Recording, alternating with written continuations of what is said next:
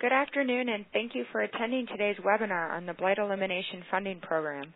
My name is Lisa Bank, and I'm the Communications and Training Specialist here at CEDM, the host of today's webinar. I am pleased to introduce our presenter, Courtney Knox, with the Center for Community Progress. Also joining us today is Tanya Young from MSHDA, who will be able to help answer any questions regarding the program that you may have. Welcome, and thank you both for joining us. Without further ado, I'm going to turn this over to Courtney Knox. Welcome, Courtney. Thank you, Lisa. As Lisa mentioned, my name is Courtney Knox. I'm with the Center for Community Progress. We are a national nonprofit organization that works on vacant and abandoned property issues, and have been speaking with MSHDA over the last few months regarding their Blight Elimination program. And so Tanya Young is on the phone, as Lisa had mentioned, to answer any specific questions related to the compliance of the actual Blight funding. And my role today is really to go over how to utilize tax foreclosures to get those properties into the Blight pipeline for demolition. So thank you to the Michigan Vacant Properties Campaign and also to CEDM for hosting this webinar today. And with that, we'll go ahead and get started.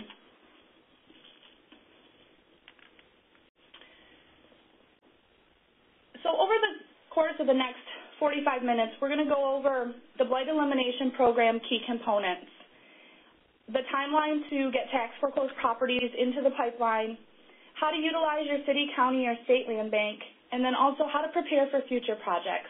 So if you're not ready this year to apply for Blight Elimination funding, how can you prepare this year in order to apply for future funding opportunities?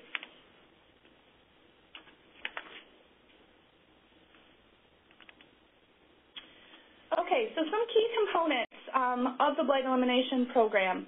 Hopefully you've all had a chance to review the NOFA and the guidelines for the Blight funding that MSHDA has sent out. There was a link in the email. It's also available on MSHDA's homepage, and that will answer some very specific questions. So now I'm just going to highlight some of those. Who is actually eligible for Blight funding? It's non-entitlement local units of government. Again, that's non-entitlement communities. The minimum request is $50,000 with a 25% match. The site selection must be zoned residential.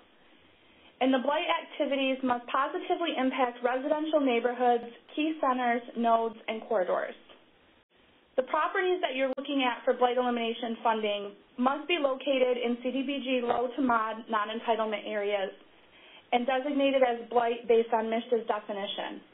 And so just to reiterate the definition of Blight, it must be considered a public nuisance according to local code or ordinance, is a nuisance because of age, physical condition, or use, or has had utilities, plumbing, heating, or sewage disconnected, destroyed, removed, rendered ineffective so that the property is unfit for intended use.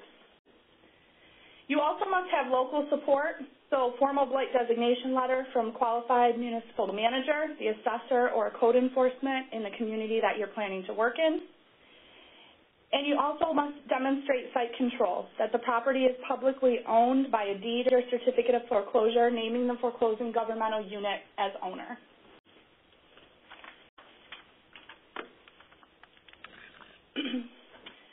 So now I'm going to talk about the timeline to actually get tax foreclosed properties into the pipeline. For any of you who have been or are working at the county, particularly in the treasurer's office, this has been a busy week for you because this is foreclosure week. So residents, property owners had until March 31st to pay their delinquent taxes, and as of yesterday, the foreclosing governmental unit is now the proud owner of several properties in your communities. So on April 1st, the foreclosing governmental unit forecloses on tax delinquent properties. April 14th through the 25th, you'll see I have highlighted with a star, is when the Blight component applications are actually due. And so we'll revisit this in a minute. The first Tuesday in July is the deadline for governmental agencies' right of refusal process. So April 1, the treasurer forecloses. The state has the first right of refusal, followed by the local unit, followed by the county. The state has has until that first Tuesday in July to actually take their right of refusal. Not very often do we see the state step in and take properties, but it does happen. That's followed by the county auctions. July through November is when the second right of refusal process will happen. The first Tuesday in November is the deadline for the completion of all auctions. This includes both the minimum bid auctions and the no minimum bid auctions. December 1st is the deadline for the foreclosing governmental unit to transfer a list of unsold properties to the city, township, or village. And then on December 30th is the deadline for the local units to actually reject any properties that weren't sold at the auctions. And on December 31st, if they're not sold at the auction, all the taxes are canceled, properties are transferred to the local unit or rejected and transferred to a land bank authority if there's a land bank authority existing in those counties. So the important pieces as it relates to the Blight funding that is the opportunity MSHA is offering right now has to do with our time period right now. April 1st through April 25th, essentially, when you're filling out your Blight applications. So what is it that you can be doing right now? First, review the Blight Elimination Program's component compliance guidelines. Familiarize yourself on exactly what MSHA is looking for as far as properties go, as far as the site selection and the Blight activities that are available. You can start gathering information on your potential inventory. So info from the county, any properties that are currently held or publicly owned. Set up a meeting or have a call with your land bank to find out what properties they have in their inventory, as well as any CDCs and local units of government. April 1st was the deadline. County Treasurer's Office are probably still weeding through all of the properties that they tax foreclosed on yesterday. I would still encourage you, due to the timeline, that you have a conversation if you're interested in looking at that list. They will tell you that it's probably a tentative list. Sometimes reversals will happen over the course of the next month. If there's any bankruptcies, if there's improper notice, sometimes the foreclosure will be reversed. And so the list won't be absolutely final, but it will give you a good indication of what's coming down the pipeline. And then once you get a handle on exactly what those properties are that are publicly owned, that are available, determining which of those are actually eligible for the Blight funding. So based on the activities and that they're in residential areas, they're in key centers, they're in the nodes and the corridors that MSHA is looking for. And then taking it a step further to narrow and prioritize that list. So meeting with the organizations you're planning to work with, the local units of government, the land banks, the CDCs. Again, I can't stress enough to review which properties are eligible in the guidelines that MSHA has provided. Which are priorities for demolition within your own communities? Is there development potential? Are they near critical assets? What is the overall impact on neighborhood stability that this Blight Elimination project will bring to the table? And then consider additional liabilities. So are there other environmental or outstanding liens? So all of these types of things can happen right now today. And actually, they can happen prior to the tax foreclosure process.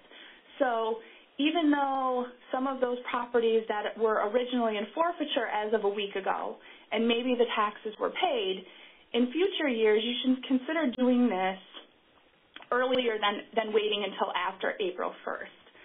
I would encourage you in January, February, March to have those conversations with your county treasurers to figure out exactly how many properties you're looking at that are currently in forfeiture, where they're located, are any of them in the target areas, and have those conversations earlier. Don't wait until April 1st. Unfortunately, the conversation is taking place on April 2nd, so we're in the time crunch now. But in the future, just think about those conversations earlier on. So once you've identified those properties, You're going to need to confirm a formal blight designation letter from a qualified municipal manager, assessor, or code enforcement officer. Those things can be happening right now because those are all things that MSHA is requiring as part of the application process. So confirm the property is designated as blight based on the MSHA definitions that we went over a few slides ago, and discuss the potential end uses and purchasers for each property. Also, discuss the ongoing property maintenance. Once you demolish these properties, they're publicly owned. There's going to have to be some type of strategy in place, and we need to think about that. How are we going to maintain these properties? Who's going to maintain these properties? So those are the things that you can be doing right now prior to applying for the grant funding in just a few weeks. Once your application goes in, once you have those properties identified, we have until July. The properties are currently owned by the foreclosing governmental unit. The state of Michigan has the first right of refusal process, and as I had mentioned in our chart, that they have until the first Tuesday in July to make that decision. So between April 25th, when you actually apply for that, the grant funding, we may be in a waiting game to hear from the state. They have to purchase the property for greater of minimum bid or fair market value. Again, not very often does this happen. Do not wait until after you hear from the state or until July 1st to have the conversations with your local units or your counties on who's going to actually utilize the right of refusal process, because for the timing of when MSHA is actually interested in signing the grant letters, we don't have the timing. We still are working on a tight timeline here. So in the meantime, until we hear from the state or don't hear from the state, your local unit of government can utilize their right of refusal process by purchasing for minimum bid and public purpose. Public purpose needs to be determined by your legal counsel. It needs to be determined in each one of your counties. So keeping that in mind, if you are with a local unit and you're looking to utilize that right of refusal, there does have to be a public purpose. That is up to your legal counsel to determine exactly how that would fit. So the local unit has the ability at this point in time. If the local unit will be the ones that are using the right of refusal, which means purchasing the property prior to the auction, they will be, you want to have those that identified prior to the July 1 deadline. So if you don't hear from the state on July 1, the local unit can exercise their right or purchase the property for the minimum bid prior to the auction. If it's going to be the county, same thing. The county can purchase for minimum bid. They do not have to have a public purpose.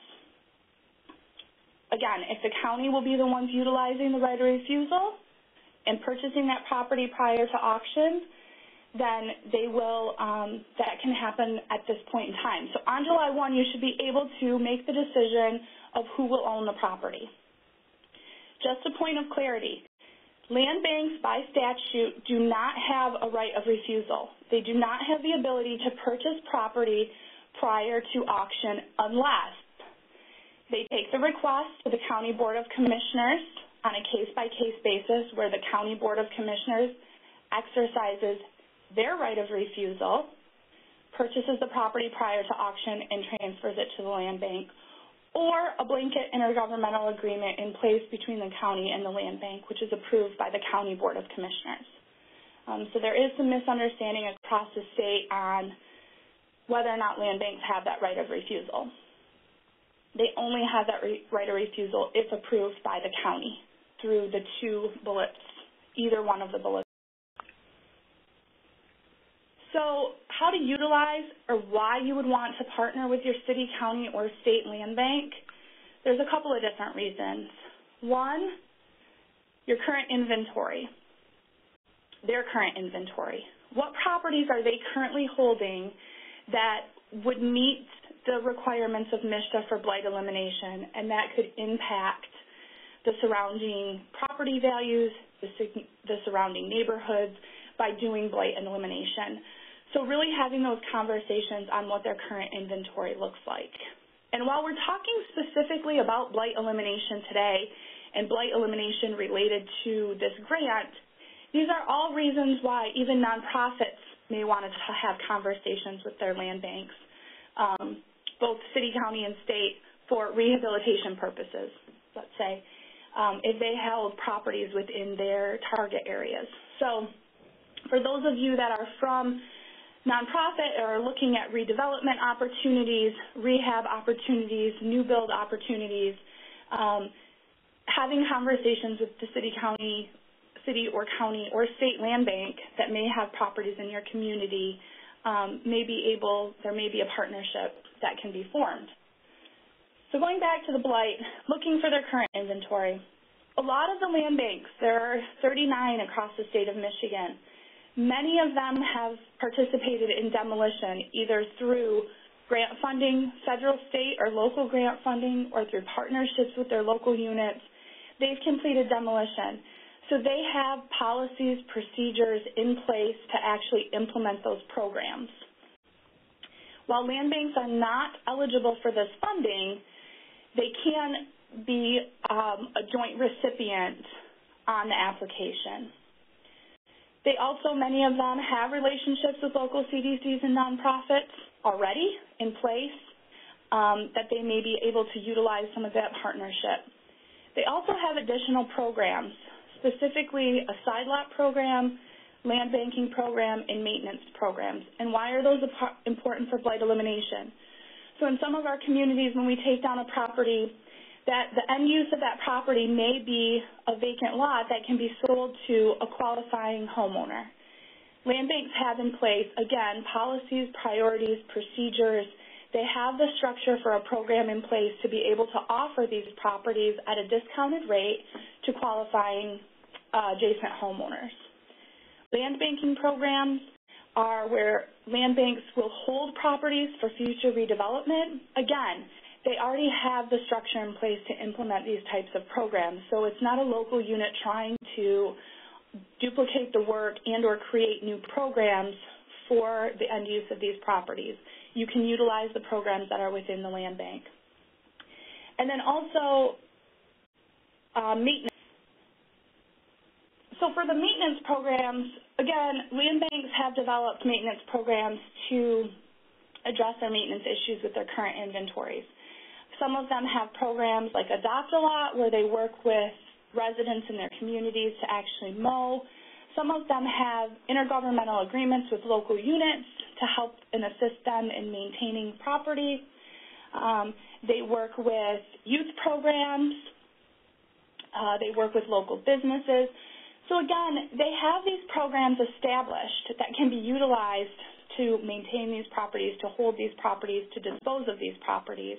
And even if you're a local unit of government that's applying for this grant funding, who's planning to handle the actual demolition of the program, it may be of interest to you to at least reach out to the city, county, or state land bank that's operating in your community to find out if they have any programs that could potentially be used at the end of the demolition process.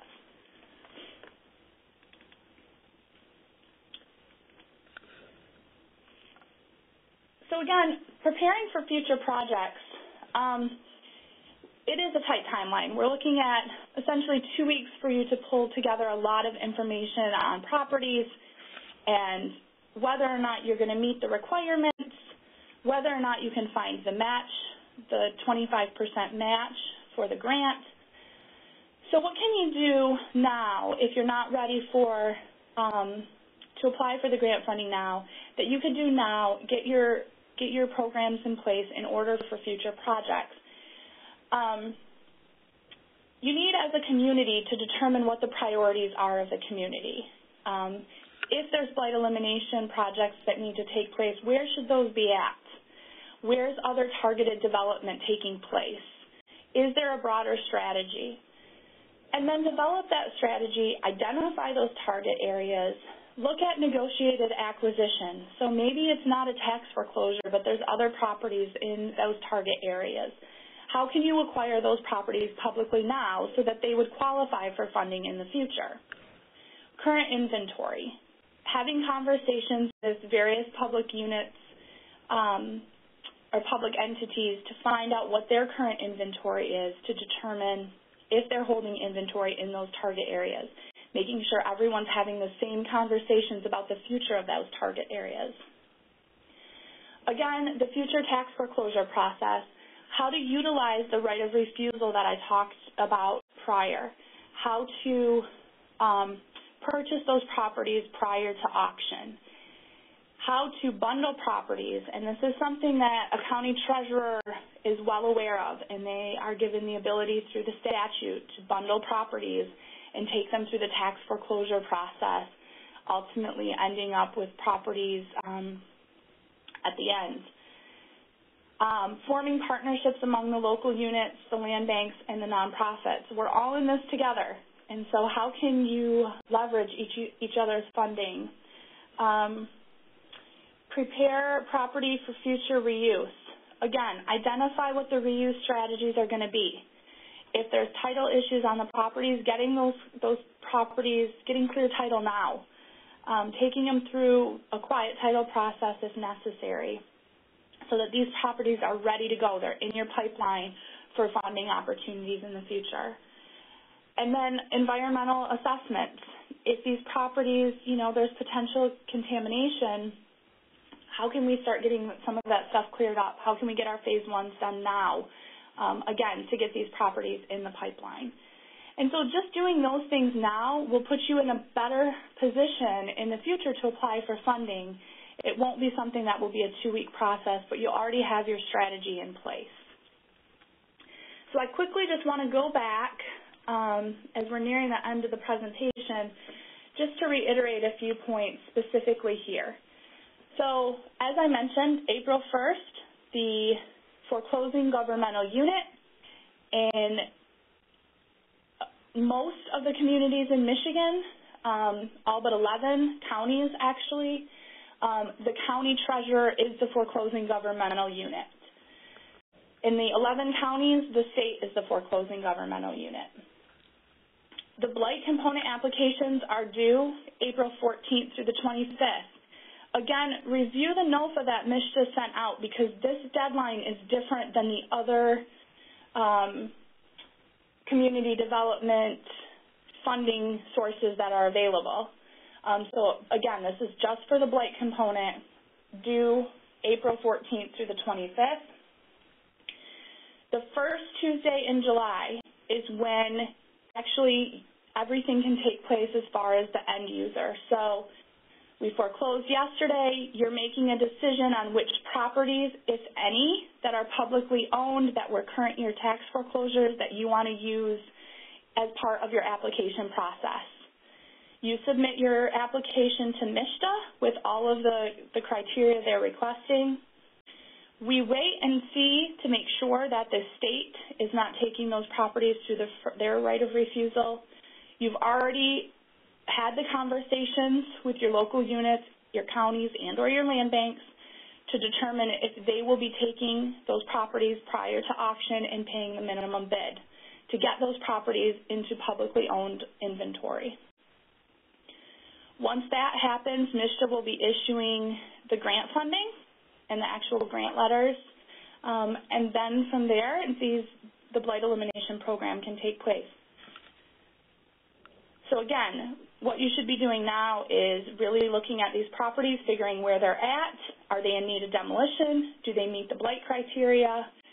Do you have the local letters of support in place? Applying for the grant funding with those properties.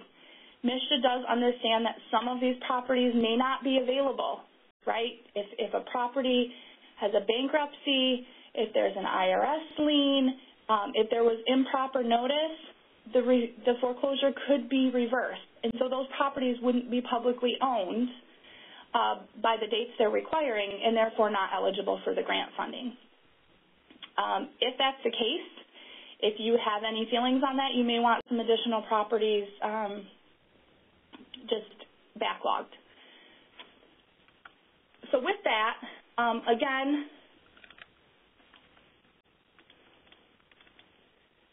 reiterating the eligibility is for non-entitlement local units of government, and the basis of this presentation was really on the Blight funding that's available through MSHDA. The guidelines are much different than the other sources of funding, and so I would encourage you to go back and review the NOFA and look at the criteria for those programs as well.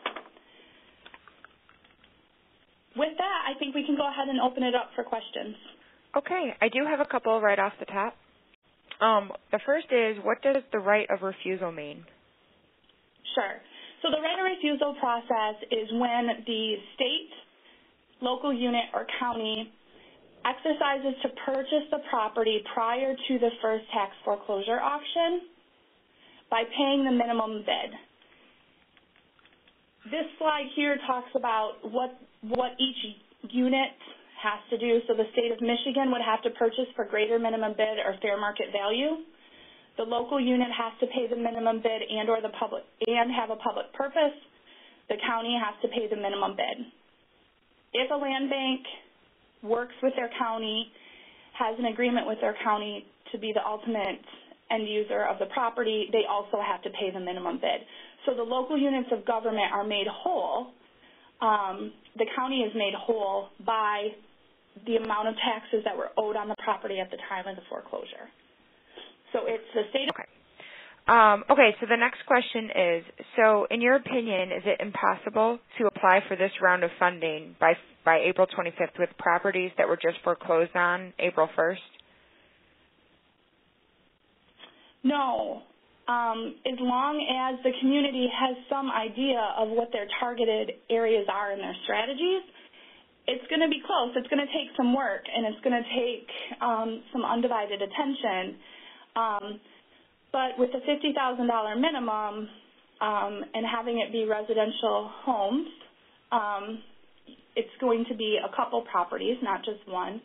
I think that they can absolutely get an application in, get a strong application in and get the requirements, but I think that there has to have been at least some conversations about target areas. There has to be some idea of the properties that are out there. And I can bet that your county treasurer or your land bank, if you have one, have a good idea of properties that they've just been waiting for to be tax foreclosed because they're a blight and they're a detriment on the community. Tanya, I don't know if you have anything to add as far as will they be able to actually apply for the funding at this point. Yeah, I think it's going to depend on how much time you have to devote to making sure that you have all of your paperwork ready to submit before the window deadline. Okay. Does the 25% match have to be cash match, or can it be services? Has to be cash match. Okay. Is there another way for entitlement communities to access these or similar funds? Entitlement communities cannot access these dollars because they're CDBG dollars. However, we have other programs such as NSP1 or NSP2 or the state Blight Elimination program. So it depends on where they're located and what they're eligible for, but there are Blight programs available out there outside of these specific dollars. Okay. Are there any other questions?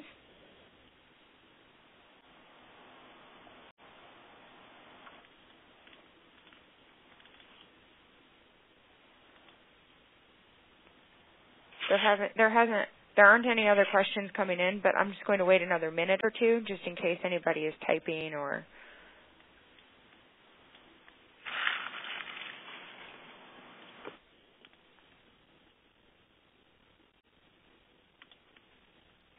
Okay. Okay, well, I think that wraps up the questions that we had for this particular webinar. So in closing, was there anything that you wanted to say, Courtney or Tanya, regarding this program? No, just thank you for your time this afternoon. And if you have any other further questions, please feel free to reach out if they're compliance-related questions to Tanya at MSHDA or to our office, Community Progress, Flint office. We'd be happy to answer any questions related to the actual tax foreclosure process. Wonderful. Thank you so much to all of you for participating and to Tanya and Courtney for taking the time out to present on this program. If you're ever interested in anything else that the Michigan Vacant Properties Campaign is doing or that CEDAM is doing, please feel to visit us at cedam.info, and you can always call me. My name is Lisa Bank again. I'm the Communications and Training Specialist here at CEDAM. I can be reached at B as in boy, ENCK at CEDAM.info. Thank you so much and enjoy this wonderful spring weather.